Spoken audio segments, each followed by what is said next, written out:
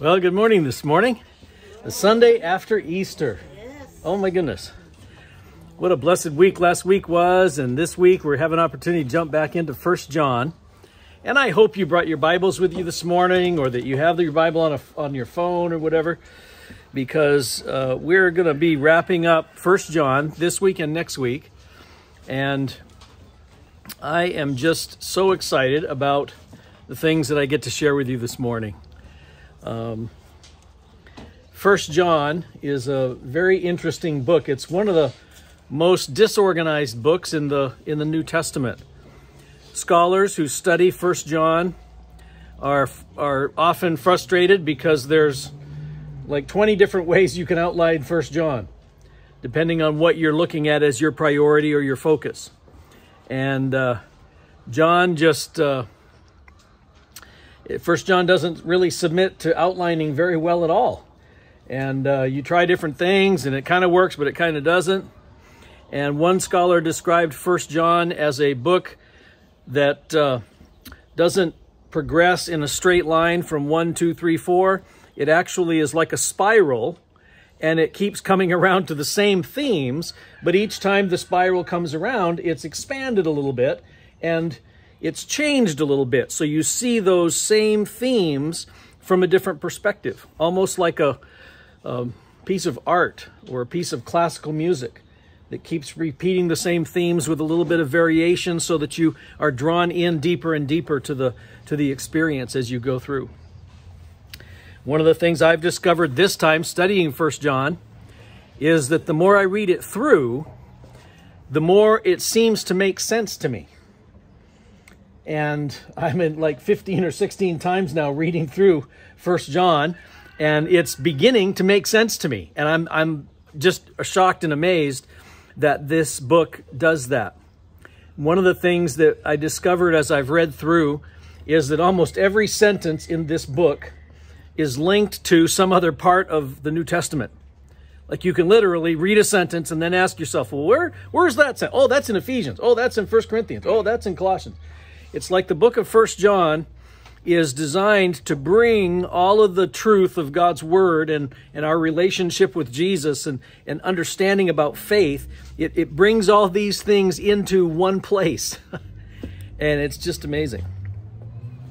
So I'm going to start off here with chapter 5, verse 13. So if you have your Bibles, you're going to want to turn to that because John tells us why he wrote this book. Why he wrote this book. In chapter 5, verse 13. And I know I'm skipping ahead because this last chapter 4 and chapter 5 are kind of part of a closing spiral. It's the big spiral. And we'll see some things there that are familiar. We'll see some things there that are new. We'll see some things there that we probably need to focus on applying in our own individual lives. But verse 13 says, I write these things to you who believe in the name of the Son of God, so that you may know that you have eternal life. Wow. That's pretty cool.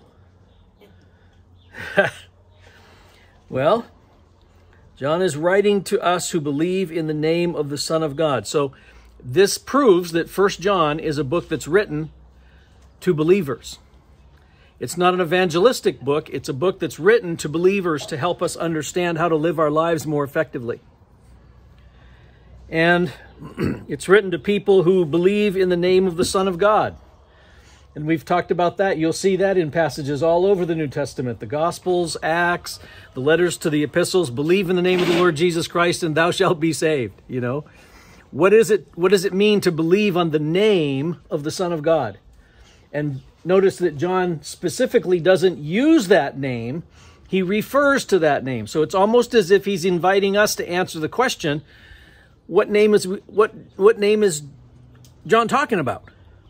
Well, he's talking about the name that Jesus used, Son of God, which is a very new perspective. It would include his name as Son of Man, which was a reference to his role as Messiah. Or you could take the name that we often use, the Lord Jesus Christ. And that word Lord is the Greek word Adonai. It's the word that the Jewish people would often use when they read the name of Jehovah in the Old Testament, because they didn't want to violate the command not to take the name of the Lord in vain. They would choose not to pronounce the name of the Lord. They would not say, Yahweh or Jehovah or those Old Testament names of God. They would insert the Greek name Adonai, which means Lord or Master. So when we call the Lord Jesus Christ, we're actually using the word that means the Old Testament God. So when we say, believe in the name of the Lord Jesus Christ, we're actually saying, well, I'm writing this book to people who believe that Jesus is the representative of the Old Testament God that we know as Yahweh or Jehovah. He is the son of Yahweh, Jehovah. He is Yahweh, Jehovah. And then he's Jesus. His name says Jesus, and we know what that means because when the angel told Mary, that's what I want you to name your son, because he is going to save his people from their sins. Jesus is like James. It's a derivative of Jacob, and it refers to the idea that God saves. And then Christ is the Greek word for the anointed, the chosen, and it reflects the idea of the Hebrew word Messiah, which is also a word in Hebrew that means anointed or chosen. And so we're looking at this name of the Lord Jesus Christ saying, oh, he is God's representative, he is our Savior, and he is the one who is chosen to rule over the earth into eternity. And so it's exciting to see that John draws our attention into this question with this strange phrase, by identifying us as believers in the name of the Son of God. What name are we talking about? Well, we're talking about the name that defines who Jesus is. And so I love that.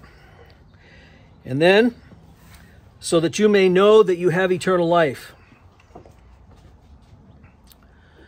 So that you may know that you have eternal life. Well, I enjoy understanding John's purpose. But if he's writing to me so that I may know that I have eternal life, it means that he's writing to people who believe in Jesus that aren't sure that they have eternal life. Now, wait a minute. That's part of the deal. John 3:16, if we believe in the Lord Jesus Christ, then we won't perish, but we'll have eternal life. But John is writing this book because many of the Christians that he was writing to, the Christians that he lived with, the Christians that he was ministering to in Ephesus and the cities around where he was the pastor or bishop in Asia Minor, many of those people were Christians, but they didn't understand that they had eternal life. They weren't confident about that. They didn't really believe it. They didn't understand what it means.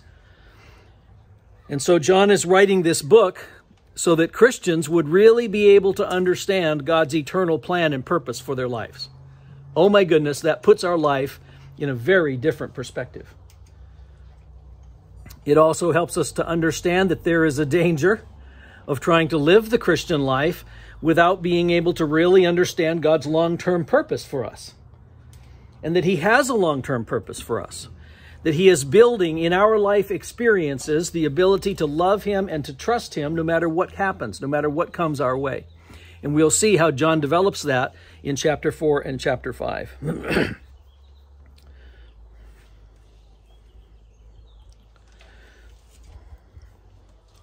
Now, the big picture of this last spiral in 1 John, it begins with this declaration that believers have the Holy Spirit in their lives.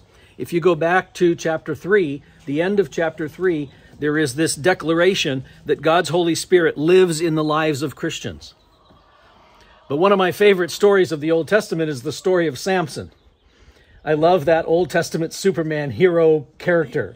He just makes me feel like, God can deal with whatever comes in my life. If God wants to give me the strength and power to deal with this challenge, he can. Or if he wants me to just suffer through it, then that's okay too, because I know I can trust God. But one of the things about the Samson story that has always bothered me is the idea that when Samson finally goes into Delilah and then he's sleeping and the Philistine soldiers come in and they cut off his hair and he jumps up and the story, the Bible actually says, and he did not know that the Spirit of God had left him. And so he tries to fight the Philistines, not knowing that he had lost this power that came from being filled with the Holy Spirit. Like he didn't feel that the Holy Spirit was missing in his life. I've always wondered, why in the world would that little detail be part of the story? Well, now, as I've studied the New Testament, I've come to understand that one of the reasons that Samson's story tells us he didn't feel the Holy Spirit missing was because the Holy Spirit isn't something that we can feel like in a sensory way in our lives. That he lives in our lives, but we can't feel him. We don't experience this feeling. We have to accept the promise of God that the Holy Spirit lives within us and then move forward in faith that that truth is a reality. And this passage that 1 John gives us declares that the Holy Spirit lives in the lives of everybody who is a believer in the Lord Jesus Christ. So if you're a believer in Jesus, the Bible says the Holy Spirit lives in you. And it does something specific. But now in chapter 4, as we move into the beginning of chapter 4, one of the things we're going to notice is that John is helping us to understand and how to deal with this issue of the Holy Spirit of God living in our hearts and in our lives, in our minds. So let's begin with verse 1 of chapter 4. 1 John chapter 4, verse 1. Dear friends, do not believe every spirit, but test the spirits to see whether they are from God, because many false prophets have gone out into the world.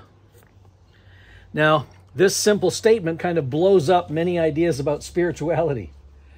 I watch people on television sometimes, and they'll say, "Oh, I'm very spiritual." I'm thinking, well, what does that mean? Does that mean you're a Christian? Or does that mean you're something else that has connection with a spirit world? Or some people define spirituality as just being a person who is connected to a community of other people that they enjoy the company of. Spiritual, well, what does it mean? Well, John is helping us understand that spiritual actually means being connected to the Spirit of God. And this passage is a fascinating passage. Why would John tell us that we need to test the spirits to see if they are of God? Which spirits does he say we should test? What does the passage say? It says every spirit. So this passage is inviting us. It's the Apostle John inviting us as Christians to be a little skeptical. Not to be gullible, not to just swallow everything that everybody tells you, not to think that faith is a positive attitude towards everything that gets preached out there. No, he's telling us as Christians, be skeptical. Test every spirit. Now, in the Greek culture, this idea of spirit was used to describe the gods of the Greek pantheon. And there were a lot of gods in the Greek pantheon, and those gods were referred to as spirits. They didn't have physical bodies, they were spirits. And they were activated or motivated by spiritual influences. And so I could just run down the Greek pantheon. Oh, hundreds of gods. My favorites would be,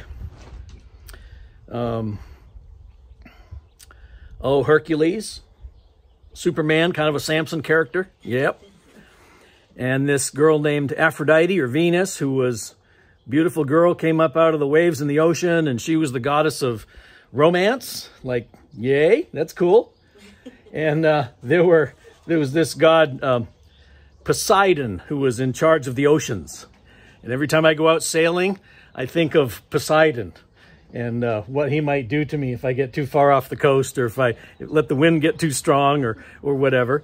And the Greeks, they would make offerings to all these different gods. If they were going sailing, they would make an offering to Poseidon at the Poseidon temple. If they were getting ready to have a baby, they would go down to the goddess of childbirth, Diana or Artemis, and they would offer a sacrifice there at the temple. And all of those gods were controlled by the most powerful god in the Greek pantheon, and his name was Zeus. So there's this spirits of the pantheon. And since John is writing in the Greek culture in the 1st century, I think that what he's doing is he's using this instruction, test every spirit to see if they are of God. as a way of embracing the pagan people who had become part of the Church of Jesus Christ. And he's basically telling them, be skeptical. Don't believe everything that you're taught. Don't believe that everything that some prophet or some preacher teaches. Because there are many false prophets in the world, and that's what John tells us. There are many false prophets in the world. Now, let's see. Many false prophets who've gone out into the world. Let's pick up verse 2. This is how you can recognize the Spirit of God. So he's giving them a standard by which they can know the difference between spirits from God and spirits that are not from God. Every spirit that acknowledges that Jesus Christ has come in the flesh is of God. Wow. That is pretty simple, pretty clear. But every spirit that does not acknowledge that Jesus is not from God, this is the spirit of the Antichrist, which you have heard is coming, and even now is already in the world. So John didn't give a list of standards or religious standards. You know, here's the 10 things that you've got to believe if you're a Christian. No, he narrows it down to one thing. What do you believe about Jesus? Is he the Son of God? Is he driven by the Spirit of God? Is he the one that you've put your faith and trust in as a Christian? Well, any spirit that says Jesus has come in the flesh, that's on God. That's the spirit on God's side. And what's so weird about this? Well, what's so weird about it is that in the Greek culture, these spirits or gods were not flesh. They were spirits. They were ideals. They were ideas. They represented values, and they weren't physical beings, because in the Greek culture, what was physical was evil. What was spiritual was the ideal. It was pure. It was holy. And so in the Greek mind, God could never become a man, because there's no way that a pure God would enter into the physical world and experience the things that we experience. And yet this is the very thing that Paul says, hey, when people say that Jesus came in the flesh, that he lived among us as a human being, that he took on physical reality, those are the guys that are preaching God's word, because those are the guys who know what God has done. Because Greeks would never, ever think that God would become a man. This was like the impossible test. And so theologically, for the Christians in the first century, John focuses on this and says, hey, this is how you can tell the difference between the Spirit of God and all these other guys out there. Oh my goodness. It's a dramatic test. It's an amazing test. But every spirit that does not acknowledge Jesus is not from God.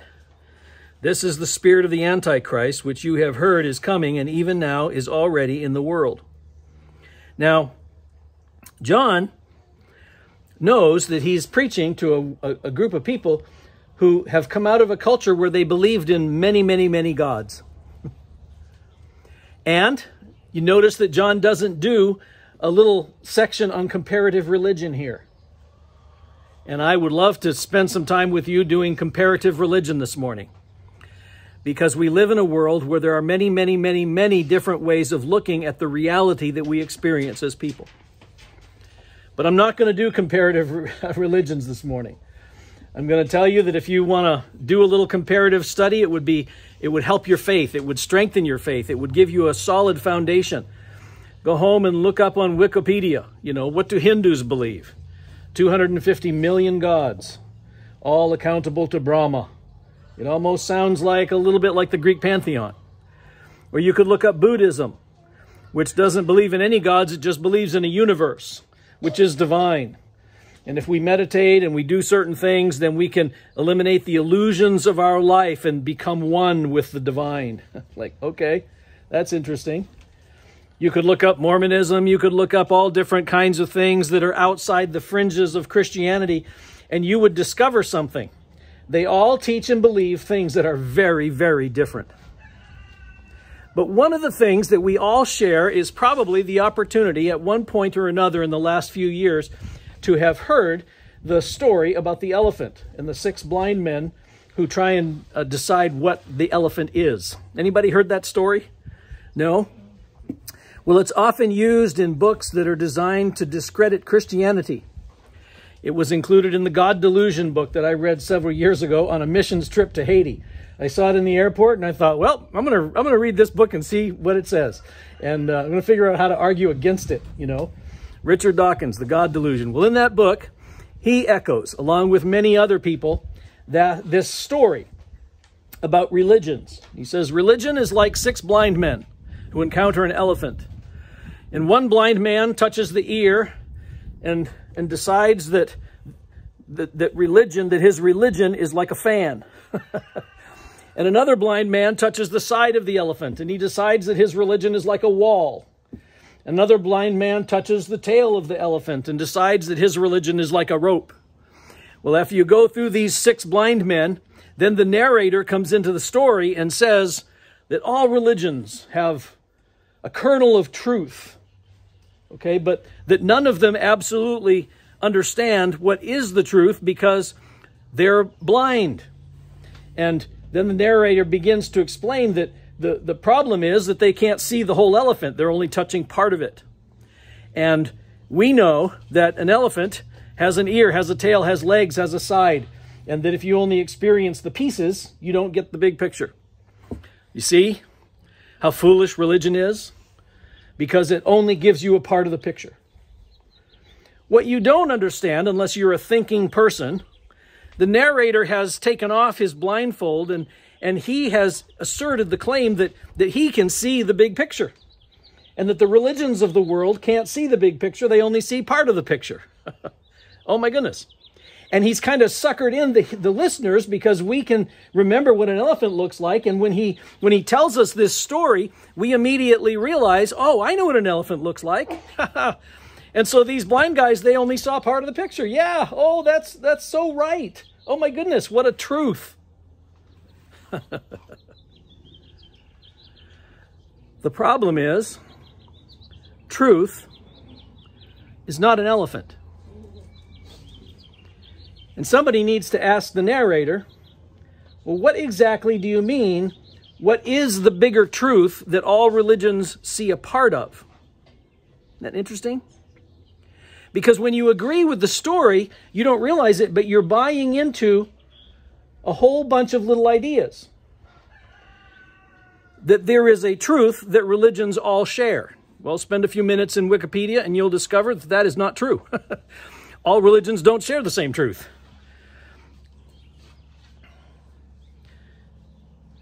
If you buy into that story, one of the things that's implied in that story is that none of the religions see the full picture.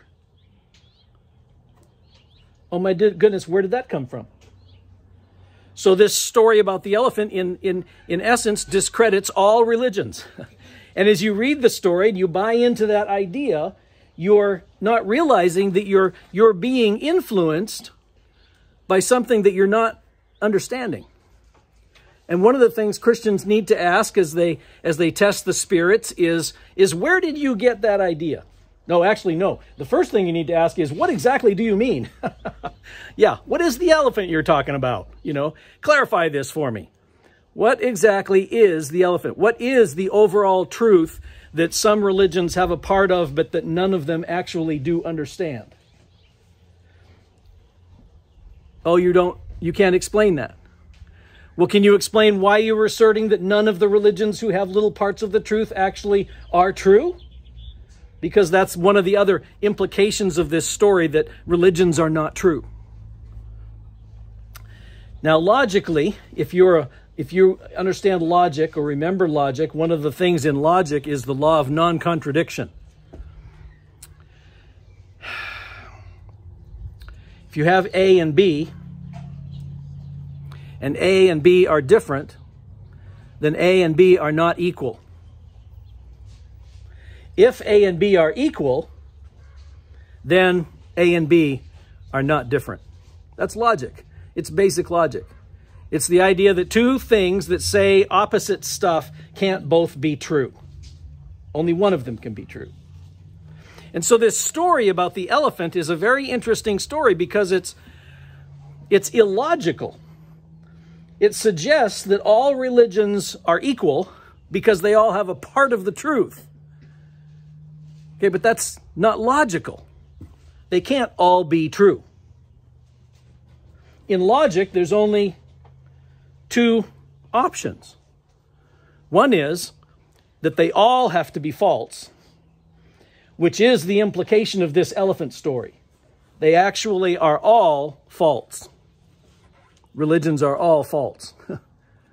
And so what is the big elephant? What is the big truth that the religions all see a part of? It's the truth that there is no God. And that's why atheists use this story in their lectures to convince Christians and other people that there really is no God. There really is no true perspective.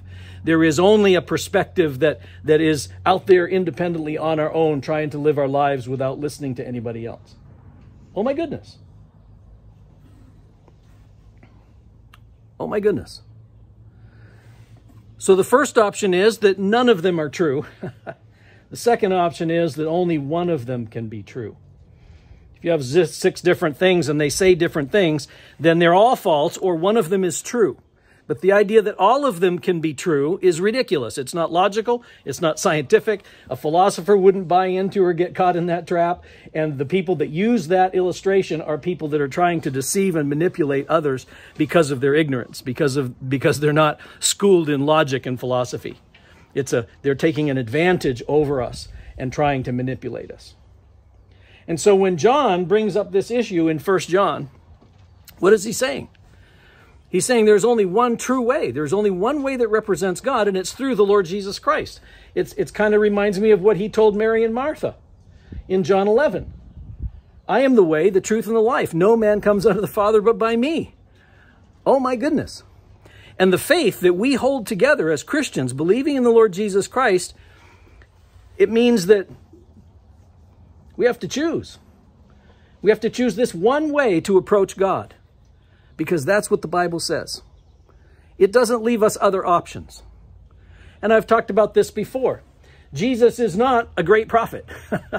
Jesus is not a great teacher. Jesus is not a great miracle worker. No, Jesus is the Son of God. And he is the only way that we can ever approach God the Father, is in a relationship with his Son, the Lord Jesus Christ. And so John is reinforcing this in this passage. He's basically saying, yeah, there's all kinds of spirits out there, but the only one that you want to listen to is the spirit that preaches and teaches who Jesus is, the Lord Jesus Christ. Okay, I'm going to skip ahead here because I don't want to wear you out. Verse 4. You, dear children, are from God and have overcome them. Who's them? All of the other priests teaching all of the other stuff that isn't focused on Jesus Christ. Because the one who is in you is greater than the one who is in the world. Wow. A few years ago, we were in Haiti with some of you who are actually here today. And we heard the testimony of a young man named Nelson who had been a witch doctor. He had been a voodoo witch doctor. And he had told the story of how these people from the church there where we were ministering had come to his home and they tried to give him a Bible, and he cursed at them and he sent them away and he prayed curses over them and literally prayed that the demons that he worshiped would destroy these Christian missionaries. Well, a couple of days they came back to give him a Bible and to pray with him. And he got really angry and he was like, oh my goodness, I can't believe this. I'm going to teach them. And so he drove him off the property and he made some offerings and some sacrifices, and he did some deeper voodoo magic, and he pronounced curses on those missionaries. And he was like, I was certain that the things I had done were gonna just destroy them. And I was going to find out in a couple of days that these people were dead or sick or, something terrible. And he waited, and a couple of days later, those missionaries came back and tried to give him a Bible and witness to it. And he was so floored that he was so shaken that what he said when he shared his testimony was that he was familiar with powerful spirits and that he had called down powerful spirits against these missionaries. And if they were coming back the third day to give him a Bible and pray with him, that their spirits were more powerful than his spirits, and he wanted their spirits because he knew that their spirits were more powerful than the voodoo gods that he was worshiping. And I loved hearing that testimony. It was such an encouragement to us as we sat there in that group and we heard him share, because he was sharing some things that you could see were deeply part of his experience emotionally and personally. Oh my goodness, he was affected by this, that he had prayed that they would be cast away and cursed, and they came back the third day happy as they could be to share the Bible with him. And I just think about this verse, what John is saying, and it reminds me of that testimony from that voodoo priest. Oh my goodness. The Spirit of God is more powerful than the spirits that you are trying to figure out if they're God's spirits or not God's spirit. You don't have to worry. You have overcome them, because the one who is in you is greater than the one who is in them. They are from the world and therefore speak from the viewpoint of the world, and the world listens to them. We are from God, and whoever knows God listens to us, but whoever is not from God does not listen to us. This is how we recognize the spirit of truth and the spirit of falsehood. Now, John is taking a huge course in philosophy and bringing it back to one simple paragraph. He's saying the only guys who have the true scoop are the guys that are preaching the Word of God, because it's God's Word. And God has given us the true scoop. And so if you want to be right, if you want to have the right answer, this is where you're going to be. And notice in that paragraph, he gives us a couple of things to use in our discerning about the spirits. He says that the people who come in the Spirit of God, they listen to us. Who's he talking about? He's talking about himself and the other apostles who have told and written and preached the story of Jesus. He's saying the people that are coming to listen to us, these are God's people. And the people who come and don't stay, they don't listen, they don't cooperate, they don't repeat the story, they don't buy into the story, those people are not God's people. Now, this is an amazing truth. It's so simple, it's so concise, that it's difficult to process. Oh my goodness, how can it be that simple? And what happens with Christians that buy into this approach is that they often wind up like the Pharisees. They wind up legalistic and judgmental, and here's the standards, and here's what you have to do and what you have to say in order to be a Christian. When you take this particular approach, my job is to discern the difference between the spirits of God and the spirits of the world. There is this thing that happens to us that kind of tends to make us legalistic, judgmental. And we wind up pointing our finger at people that don't comply with our idea of what a godly Christian should be and condemning them. And I think that's why John moves directly from this first little paragraph about it's our responsibility as Christians to test the spirits. It's our responsibility as Christians to decide who's from God and who isn't from God. And then what he does is he immediately launches into a new value that's part of this testing process. And you'll see what it is as we begin to read verse 7. Dear friends, let us love one another, for love comes from God. Oh my goodness, he just built a really strong foundation for lots of judgment and lots of finger pointing and lots of feeling superior to other people. And then he goes to this love value. Oh my goodness, and what does he do with this love value? He says, dear friends. Oh no, where am I? Verse 7, dear friends, let us love one another, for love comes from God. Everyone who loves is born of God and knows God. Whoever does not love does not know God, because God is love. Now see what John has done here? He's again drawing the line. He's saying there's a good group and there's a bad group. But these groups are defined by love. So there's confusion all of a sudden. Who am I supposed to love? Well, we know from reading through the scriptures in the New Testament, we're supposed to love our neighbors, we're supposed to love our wives and our family, we're supposed to love our friends, we're supposed to love other Christians, and we're supposed to love our enemies. You see, love doesn't separate between the good and the evil. Love says, oh no, if you love, then you know God. Why? Because God is love. As we read through the following verses, we'll see that.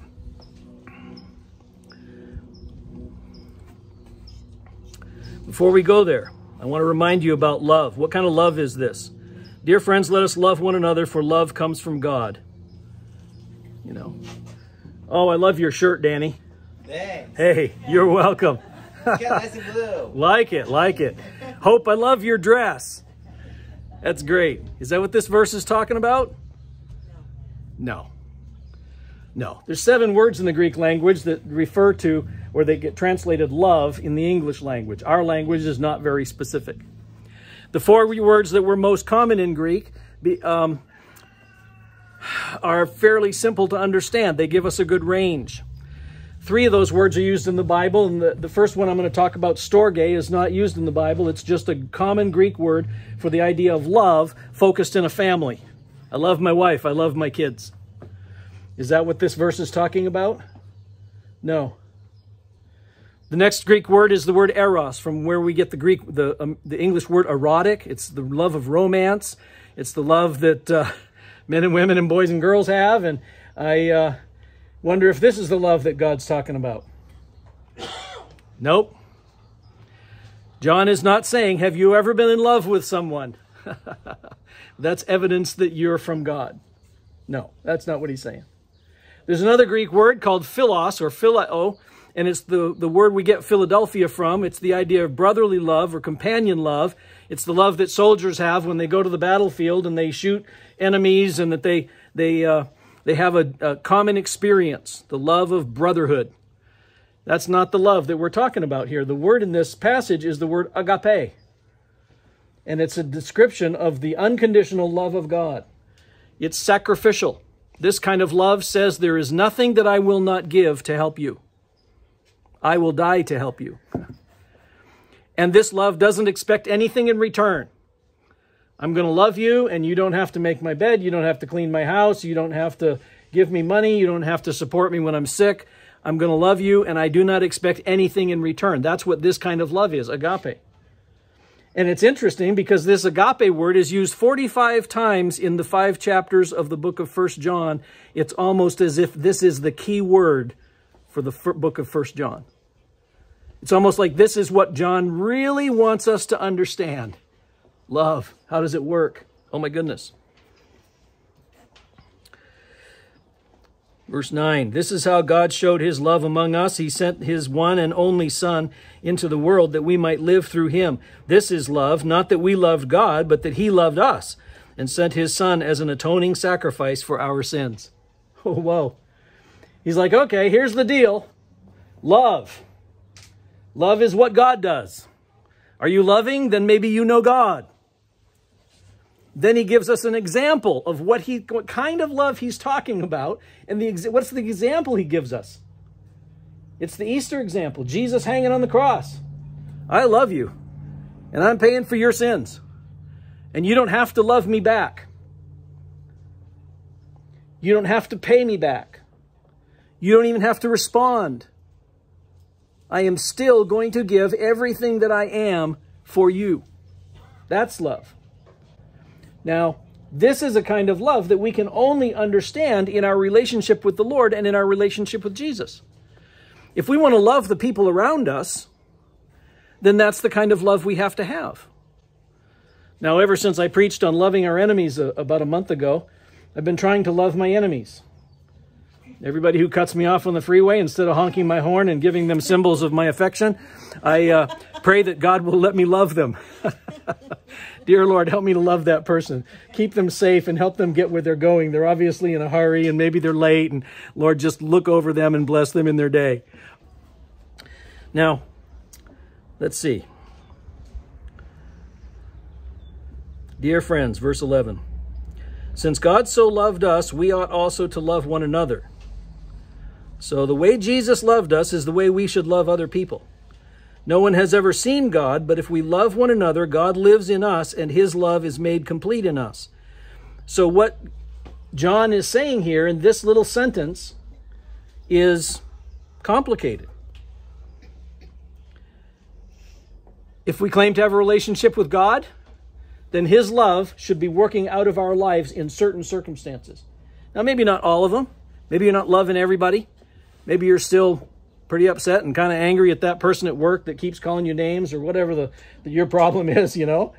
This isn't saying you have to love everybody and you have to be perfect. This is saying that the way we see God at work in our lives is through this expression of love that only comes from him. Whoa. So remember, chapter 5:13, I'm writing these things so that you will know that you have eternal life. And so what is one of the ways that we know that we have eternal life? Well, we can tell the difference between God's Spirit and other spirits. The second thing is that we can see this agape, this sacrificial love coming out of our life. Not because it's our idea, but because God is living in us.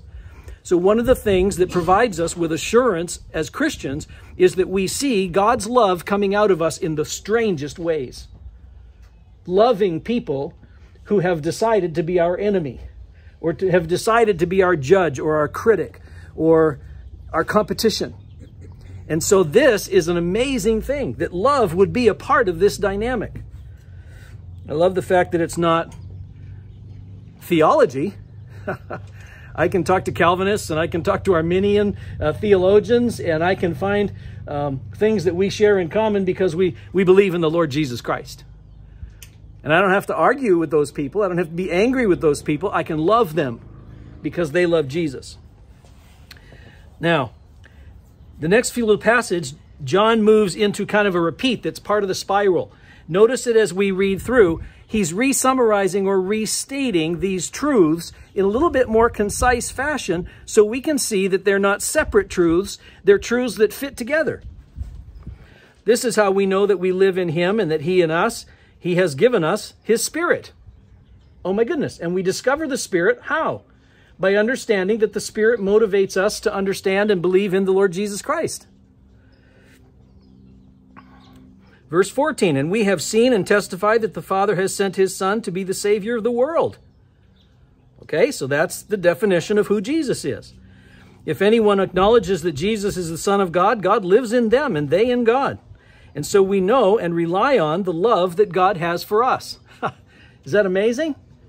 So testing the spirits and experiencing God's love is a part of being confident about our relationship with God. The next part of that verse, God is love. Whoever lives in love lives in God, and God in them. This is how love is made complete among us, so that we have confidence in the day of judgment. In this world, we are like Jesus. There is no fear in love, but perfect love drives out fear.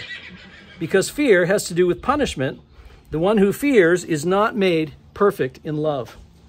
It can be little teeny, it can be big huge, but love defeats fear. And one of the things that we should recognize in our life when we're afraid is that we're probably not loving the things that God wants us to love. If we're afraid of being obedient to God's word, then what do we need to do? We need to love God. We need to love Jesus because he died on the cross for me. There was nothing he was not willing to do to save me. Oh my goodness, love conquers fear, which is a huge, huge thing. It's a principle that every Christian should understand. How do you get over fear? Love. Love is the thing that conquers fear in our lives. Are you afraid of failing, afraid of business loss, afraid of financial loss, whatever you're afraid of? The Bible says that love is the solution. Use that money to help people who are in need. You know, use your academic success to help people that are in need. Find a way to use the things that God is doing in your life to help the people that you need to be loving. And so I love this passage. We love because he first loved us, verse 19. Verse 20, whoever claims to love God yet hates a brother or sister is a liar. Now again, John starts this book with darkness and light, the opposites. He's drawing a line in the sand between two extremes. Is the Spirit of God or is the Spirit other? And now he's coming down to love, and he's doing that same thing with love. He's basically drawing a line, and he's saying, if you love people, then you know God. If you don't love people, then you don't know God. That's just that simple. And don't get carried away. It's not about who you need to love. That's what religion does. It decides who's on the side of love that you need to do. Oh yeah, you need to love your brothers. And you can probably think of religious expressions where that idea is communicated. We're taught to love our brothers, but the people who don't believe like us, they're our enemies, and we can take them on. We don't have to love them. That is not Christianity. That is not what God's word says. For whoever does not love their brother and sister whom they have seen cannot love God whom they have not seen. And he has given us this command: anyone who loves God must also love their brother and sister. What an amazing way to talk about one of the things that helps us to know that we are children of God is our ability to love other people the way God wants us to. Oh my goodness. That's going to change the way I treat my family this afternoon. It's going to change the way I treat my coworkers tomorrow. It's going to change the way I treat the people at the grocery store on Wednesday. Because I'm a Christian. God lives in me, and his love is willing to come out through me. All I have to do is open the door. All I have to decide is I am going to express God's love so that other people will know that God exists, and they can see that in my life because of my love. Wow. So what does a Christian look like? Well, a Christian looks like somebody who loves people that aren't lovable. A Christian looks like people that put their fear in perspective, using the love of God to move through difficult situations, even though they may not want to. Oh my goodness, the beginning. Now, chapter 5, we're going to talk about faith. These are the three things that Paul uses. He says, hey, here's the key to knowing who the Spirit of God is and who the other spirits are. And here's one of the ways you can know that God lives in your life: because of love. And then the last thing he talks to as he's doing this spiral is he's saying faith. Faith in chapter 5 is going to walk us through this process of understanding how our faith gives us confidence in eternal life, and how our faith gives us strength spiritually to face the challenges that God has in our path. And this is John's method, his three little things. And I love that. One of the things that John has in 1 John is a bunch of triplets. You know, there's the traps: the lust of the eyes, the lust of the flesh, and the pride of life. And then there's the three cures: confession, forgiveness, and cleansing. There's the three persons of the Trinity: God the Father, God the Son, and God the Holy Spirit. And as we're going through 1 John, he keeps coming around in these threes. He keeps repeating some of these things in a little bit deeper level, a little bit deeper perspective, so that we can understand them. And I would encourage you this afternoon, read this part of chapter 4 again and ask yourself, who am I loving? Who am I supposed to love that I'm not loving? And how does my attitude towards these other people change the way people see me and the way people see God? And we're headed into a pretty exciting time in the United States. We've got an election coming up in a few months. We've got some political decisions that are likely to be made in the next couple of months, getting ready for the election. There's going to be a sense in which I think our world is going to try and draw us into that argument. And I want to encourage you as Christians, who are you supposed to love? Well, we're supposed to love everybody that God brings into our lives. And so I'm praying for the health of people in leadership in Washington, D.C. I'm praying for wisdom. I'm praying for that they will understand the truth, that God will bring people into their life that can share the love of Christ with them.